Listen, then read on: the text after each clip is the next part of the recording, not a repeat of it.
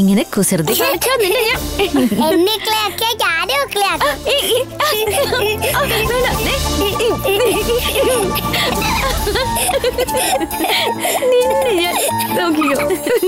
എന്നെ ചിരിപ്പിച്ചത് മതി.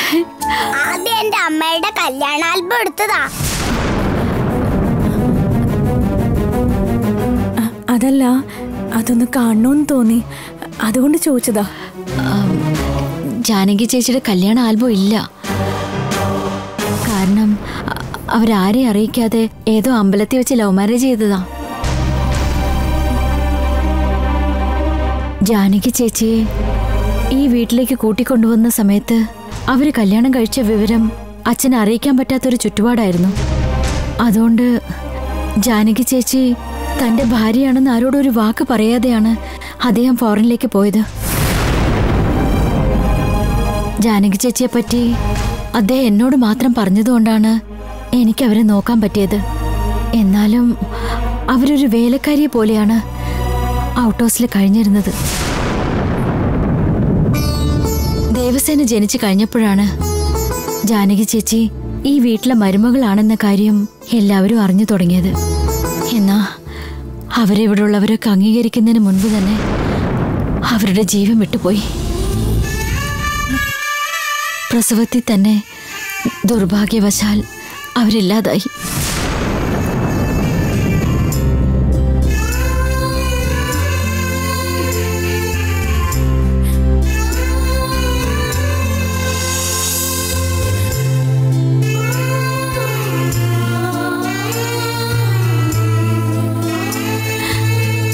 ജാനകി ചേച്ചിക്ക് ഈ വീട്ടിലെ മരുമകളായിട്ട് ഒരു ദിവസം പോലും ജീവിക്കാനായിട്ടില്ല. ഈ കുടുംബത്തെ വിശ്വസിച്ച് വന്നവൾക്ക് നല്ലൊരു ജീവിതം കൊടുക്കാൻ പറ്റിയില്ലല്ലോ എന്നുള്ള ദുഃഖം എല്ലാവർക്കും ഉണ്ട്.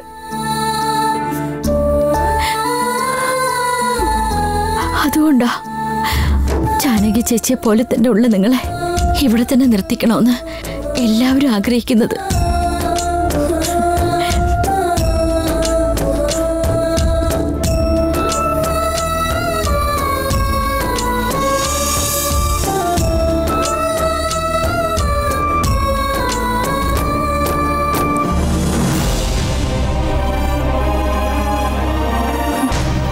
ഗംഗേ, സീത എന്തിനാ കരയുന്നത്? അച്ഛാ, ഗംഗ ചേച്ചി അമ്മയെ പറ്റി പറഞ്ഞു, അത് കേട്ടിട്ടാ കരയുന്നേ.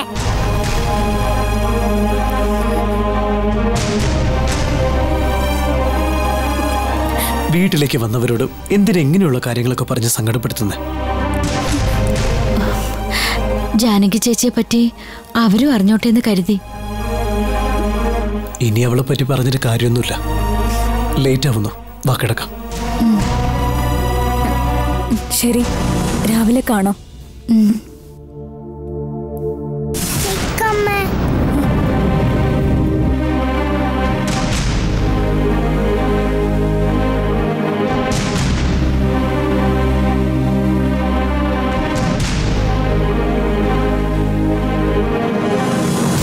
അച്ഛാ, അമ്മ ഔട്ട് ഹൗസ് താമസിപ്പിച്ചോണ്ടാ നമ്മളെ വിട്ടുപോയത്.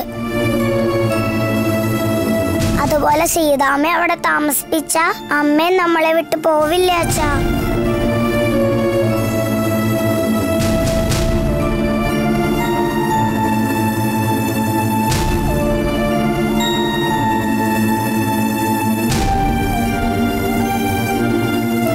അല്ല മോളെ, അവൾ ഔട്ട് ഹൗസിൽ കഴിയുന്നത് നല്ലത്. എന്തിനാ അച്ഛാ? അച്ഛൻ പറഞ്ഞ അനുസരിക്കണം. എന്തിനാണ് ഏതാണെന്നൊന്നും ചോദിക്കരുത്. അച്ഛാ പ്ലീസ് അച്ഛാ, അമ്മ ഇവിടെ തന്നെ നിന്നോട്ടെ.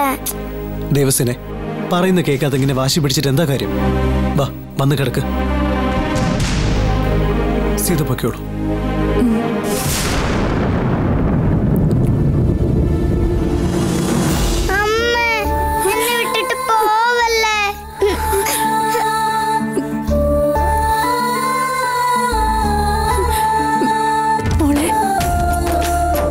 ദേവസേനെ, നീ അച്ഛൻ പറയുന്നത് അനുസരിക്കണം. മോൾക്ക് എപ്പോ എന്നെ കാണണമെന്ന് തോന്നിയാലും ആ നിമിഷം തന്നെ ഞാനിവിടെ എത്തും. മോള് വാശി പിടിക്കില്ലേ മോളെ?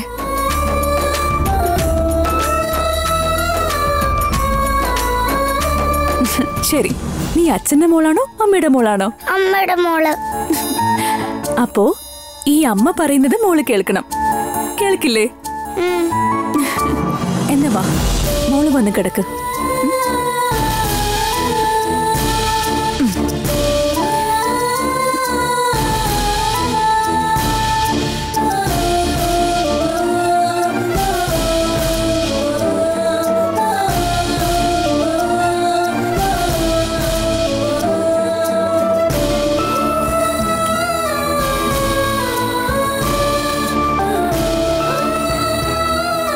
Okay, good night. Good night.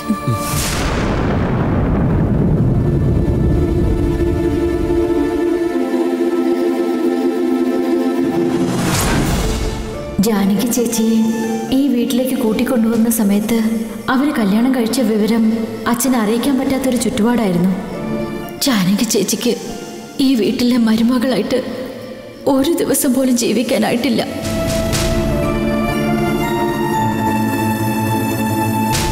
Janaki ഏതവസ്ഥയിലാണോ ഈ വീട്ടിൽ കഴിഞ്ഞിരുന്നത് അതേ അവസ്ഥയിൽ തന്നെയാ ഞാനും ഇപ്പോൾ ഉള്ളത്. അവരുടെ ജീവിതം ഈ വീട്ടിൽ എങ്ങനെ ആരംഭിച്ചുവോ അതേപോലെയാണല്ലോ ഇപ്പൊ എന്റെ ജീവിതം തുടങ്ങിയിരിക്കുന്നത്. ഞാനിപ്പോ എന്താ ചെയ്യാ ഈശ്വര? അരുൺ ഗംഗയെ ജീവന തുല്യം സ്നേഹിക്കുന്നുണ്ട്. സ്വന്തം അമ്മയെ പോലെ ഗംഗയെ സ്നേഹിക്കുന്ന ദേവസേന തന്റെ മരുമോളെ സ്നേഹിച്ച് കൊതി തീരാത്ത അച്ഛൻ. ആർക്ക് കിട്ടും ഇങ്ങനെയുള്ള സൗഭാഗ്യങ്ങളെല്ലാം?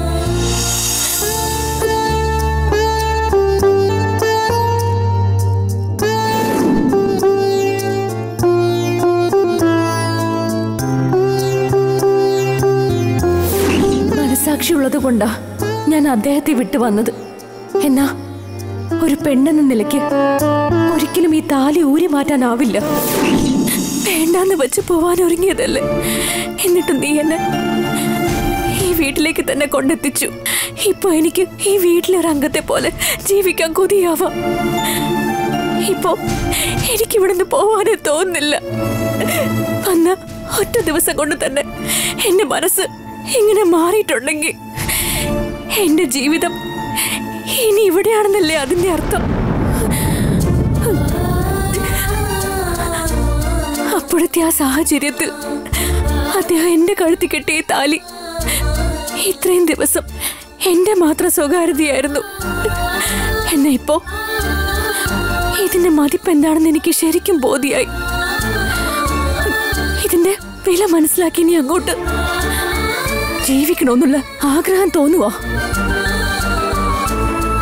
എനിക്ക് നീ ഒരു താലി ഭാഗ്യം തന്നപ്പോ അത് മുറപ്രകാരം ഒരു നല്ല ജീവിതത്തിലേക്കായിരുന്നെങ്കിൽ എന്ന് നന്നായിന് ദൈവമേ. എന്തിനാ ഗംഗയുടെ ജീവിതത്തിൽ ഇങ്ങനെ എന്നെ കുറുകെ കൊണ്ടു നിർത്തി പരീക്ഷിക്കുന്നത്? എന്തൊക്കെ സംഭവിച്ചാലും ഗംഗയെ ഞാൻ ഒരിക്കലും ദ്രോഹിക്കില്ല. എന്നാ അരുണിനെ ഭർത്താവായി കാണാൻ തുടങ്ങിയ എന്റെ മനസ്സിനെ എന്ത് പറഞ്ഞ് സമാധാനിപ്പിക്കുമെന്ന് എനിക്കറിയില്ല.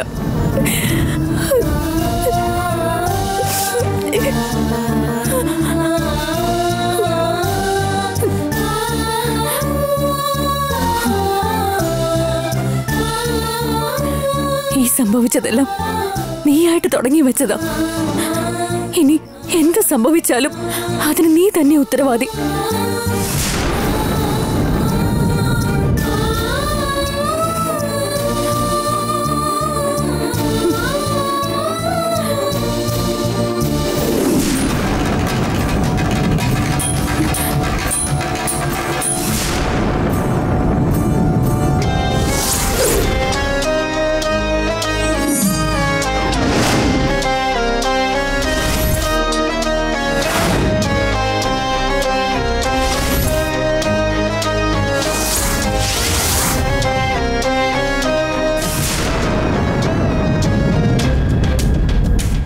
കൺകണ്ട ദൈവമായി നിൽക്കും കറുപ്പനെ ആപത്തകറ്റിക്കാക്കും സ്വാമിയെ. കൺകളിൽ ജ്വലിക്കും ജ്വാലയായി മാനവരാശിതൻ ഗുരുവായി ആകാശഭൂമികളിൽ അവൻ നൃത്തമാടി അണ്ടകടാഹങ്ങളിൽ അഗ്നിയായി. ആദിയിലവൻ പരാശക്തിയായി, മൂലമന്ത്രങ്ങൾ തൻ ഗുരുവായി. കാഴ്ചയിൽ മുഴുകി കാവലായി തെളിഞ്ഞവൻ, വർഷത്തിലവൻ കാറ്റായി. പൊന്നൊളി വീശും മന്നനായി, എന്നുമെന്നുള്ളത്തിൽ കറുപ്പനായി. ജഡാഭാര വീരധീര ശൂരാ, മാനവ മന്ന, മഹാ മഹാ മഹാ മഹാകറുപ്പ, കാര്യങ്ങളെല്ലാം അനുകൂലമാക്കിത്ത.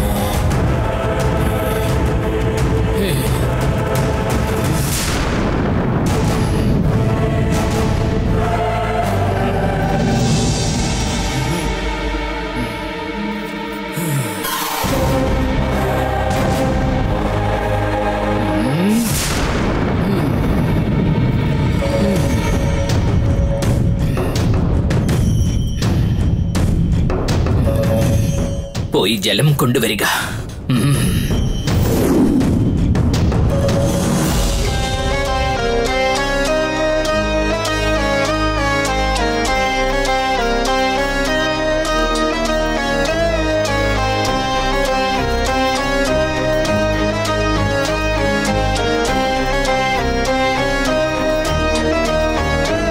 അമ്മേ, ആ കൊട്ടാരത്തിന് എടുത്തിട്ട് വന്ന ഭരണിയില് മണ്ഡലക്കെട്ടിട്ട് അടച്ച് പൂജയിൽ വെച്ചിരിക്കുന്ന എന്തിനാ? ഒരിക്കലും ഇല്ലാത്ത പോലെ കാര്യങ്ങളൊക്കെ അനുകൂലമാവണമെന്ന് അമ്മ കറുപ്പൻ സ്വാമിയോട് പ്രാർത്ഥിച്ച് സിദ്ധിപ്പഴം വാങ്ങുകയും ചെയ്തു. അങ്ങനെയൊക്കെ ചെയ്യാൻ മാത്രം ഈ ഭരണിക്കകത്ത് എന്താ?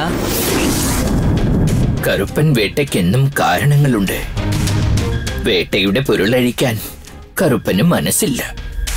അതാ അടച്ചു വെച്ചിരിക്കുന്നത്. കറുപ്പൻ സ്വാമി വേട്ടയാടി കൊണ്ടുവന്നത് തീർച്ചയായും ദുഷ്ടശക്തിയായിരിക്കും. ദുഷ്ടശക്തിയാണോ അമ്മ പൂജയിൽ വെച്ചിരിക്കുന്നത്? കറുപ്പൻ വേട്ട നടത്തിയപ്പോൾ ഒരു നല്ല ശക്തി കൂടി ഒപ്പം വന്നു ചേർന്നു. ആ നല്ല ശക്തിയെ തിരികെ എടുക്കാൻ വേണ്ടിയാ പൂജയിൽ അർപ്പിച്ചിരിക്കുന്നത്. ഞാൻ ഈ ഭരണിയിൽ മന്ത്രക്കെട്ട്, മായക്കെട്ട്, ജാലക്കെട്ട്, മുടക്കക്കെട്ട്, മൂർഖൻകെട്ട്, വീരക്കെട്ട്, വിടുതൽ കെട്ട് 47 കെട്ട് കെട്ടി മുറുക്കി 48ാമതായി പൂർണ്ണക്കെട്ടായ മംഗളക്കെട്ട് കൂടി കെട്ടി. ഇന്നേ ദിവസം മുതൽ 48ാം നാൾ കറുപ്പനിൽ നിന്ന് സിദ്ധിപ്പഴം വാങ്ങി മണ്ഡലക്കെട്ടുകളിൽ ഒന്നൊന്നായി നിർമാല്യം ചെയ്തു വരണം. കറുപ്പനിൽ നിന്ന് പൂർണ്ണപ്പഴം വാങ്ങി പൂർണ്ണക്കെട്ട് നിർമാല്യം ചെയ്യുമ്പോൾ ദുഷ്ടശക്തി ഒടുങ്ങി നല്ല ശക്തി പുറത്തു വന്നിടും. അതിനു മുൻപായി മന്ത്രക്കെട്ടുകൾക്ക് ക്ഷയം സംഭവിച്ച് ദുഷ്ടശക്തി പുറത്തു വന്നുവെന്നാൽ ജീവനാപത്തുണ്ടാകും വിധം അനിഷ്ടങ്ങൾ സംഭവിക്കും.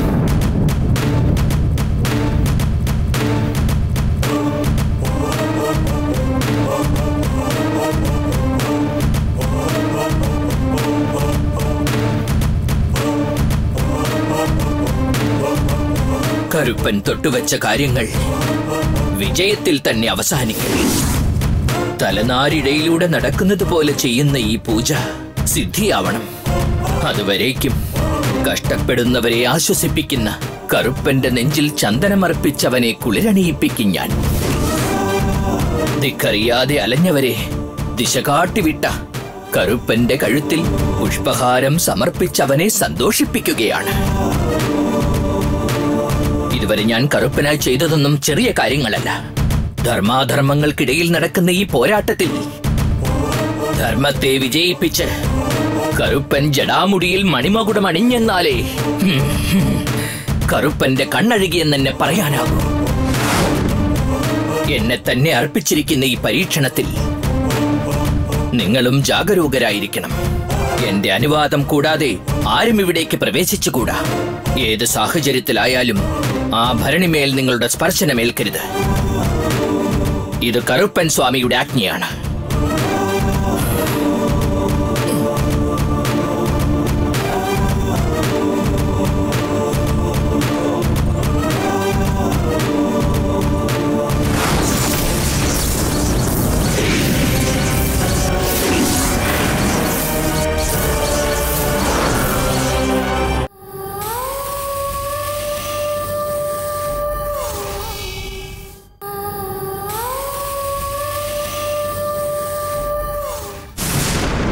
ഇത് കറുപ്പൻ സ്വാമിയുടെ ആജ്ഞയാണ്.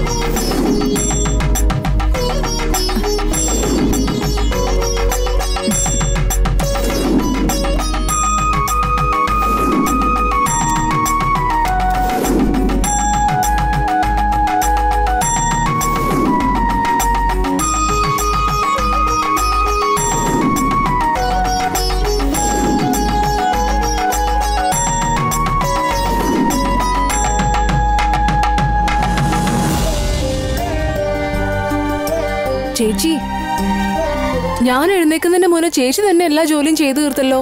ആരെങ്കിലും അറിഞ്ഞാ എന്നല്ല വഴക്കു പറയാ? ആരെങ്കിലും ചോദിച്ചാ നീ തന്നെ എല്ലാ പണിയും ചെയ്തെന്നങ്ങ് പറഞ്ഞേക്ക്.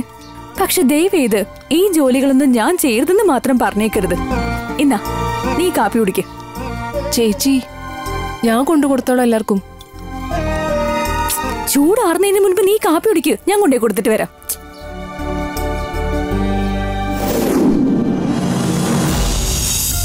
എന്താ ഇത്? രാവിലെ തന്നെ പതിവില്ലാതെ ഈ സാമ്പ്രാണിയൊക്കെ കത്തിച്ചിരിക്കുന്നത് ആരാ? എന്തായാലും കൊള്ളാം.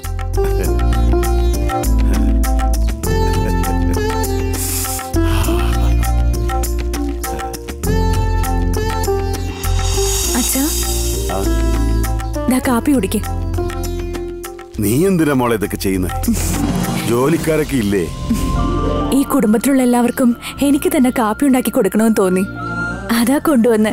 അന്യ വീടാന്ന് കരുതി ഒതുങ്ങി നിൽക്കാതെ കുടുംബത്തിൽ എല്ലാവരുടെ ഒപ്പം ചേരുന്നില്ലേ? അങ്ങനെ വേണം മോളെ.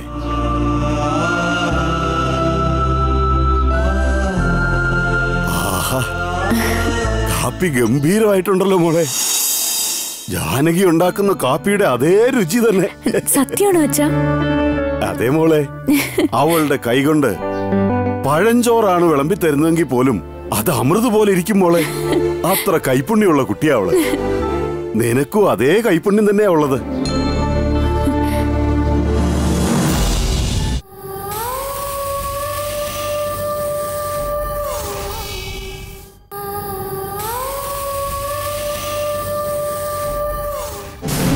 അതെ മോളെ, അവളുടെ കൈകൊണ്ട് പഴഞ്ചോറാണ് വിളമ്പി തരുന്നതെങ്കിൽ പോലും അത് അമൃത് പോലെ ഇരിക്കും മോളെ.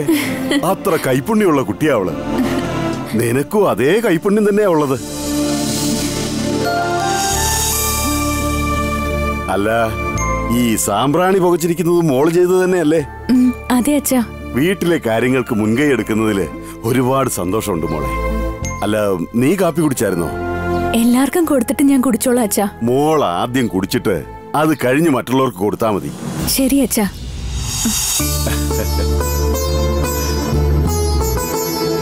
ജാനകിയും ഗംഗയും പോലെ തന്നെ ഈ കുട്ടി ഇപ്പൊ ഈ വീട്ടിലെ ഒരു അംഗത്തെ പോലെ തന്നെയായി.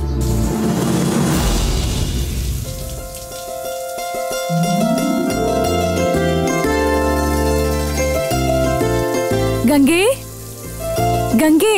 എന്താ സീതേ? ഞാൻ കാപ്പി കൊണ്ടുവന്നിട്ടുണ്ട്. അയ്യോ, ഞാൻ കുളിക്കാണല്ലോ. ഒരു കാര്യം ചെയ്, അവിടെ മേശപ്പുറത്ത് വെച്ചേക്ക്. ശരി ഗംഗേ.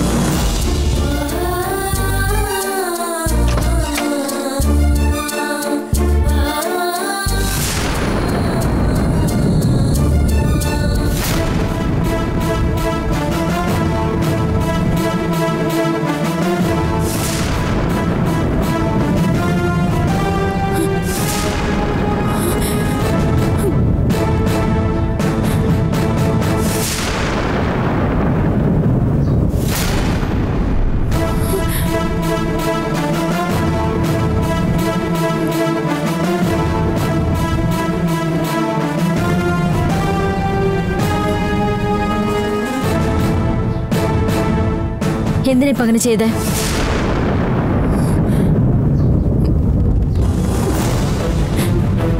നിങ്ങളൊരു ഫ്രണ്ടെ കണ്ടതിനുള്ള പ്രതിഫലമാണോ ഇത്?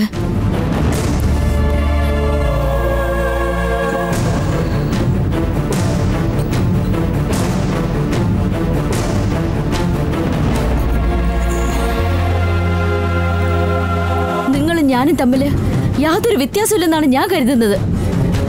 എന്റെ മനസ്സിലുള്ളതൊക്കെ മൊത്തത്തിൽ തകർക്കുന്ന പോലെയല്ലേ നിങ്ങളിപ്പോ പ്രവർത്തിച്ചത്? ഇത് ശരിയാണെന്ന് തോന്നുന്നുണ്ടോ നിങ്ങക്ക്?